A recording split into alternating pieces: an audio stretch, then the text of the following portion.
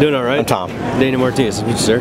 One of the things we're doing, we are asking people if they think they can pass the PE exam or the SPE certification exam. Well, I'd hope to one day, yes, sir. Okay. Are you like drilling or production? Definitely production. Okay. I'm going to ask you a drilling question. Okay.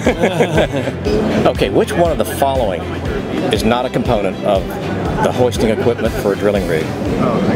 A, crown block. B, draw works.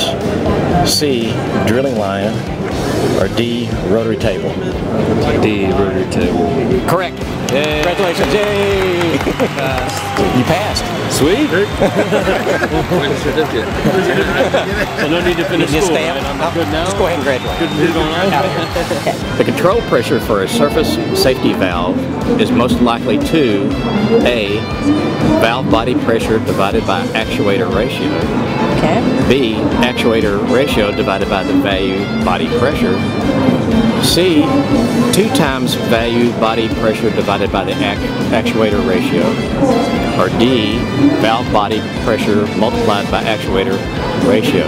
Oh wow, I'm going to say C. Correct.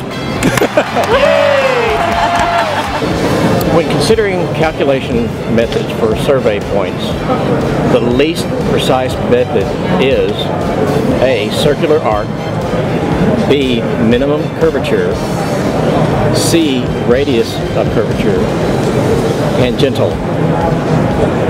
I guess it's, yeah, 3 plus 8. Radius of curvature. Sorry. Oh. Which of the following has the least influence on the final results if you're calculating original gas in place using the volumetric method? A, content water saturation. B, initial reservoir pressure. C, permeability.